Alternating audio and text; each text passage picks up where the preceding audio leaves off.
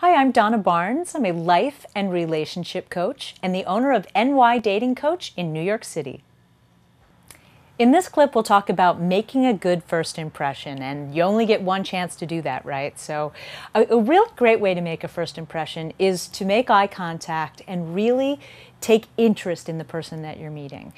First off, remember their name. If when you first meet somebody, you use their name in a sentence, when you talk to them, then you let them know that you heard their name, that you listened, and allow them to be in the spotlight. You know, share about yourself and reveal some things, but don't monopolize the conversation. It's not all about you. It's even if you're the most interesting person in the world, people want to talk about themselves too. So be a great listener, ask questions, and really want to get to know the other person.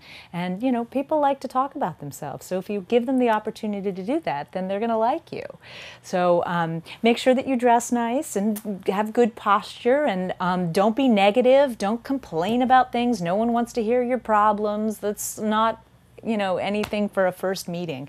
Just be positive, be yourself, don't be phony, and be a good listener. This is Donna Barnes from New York City.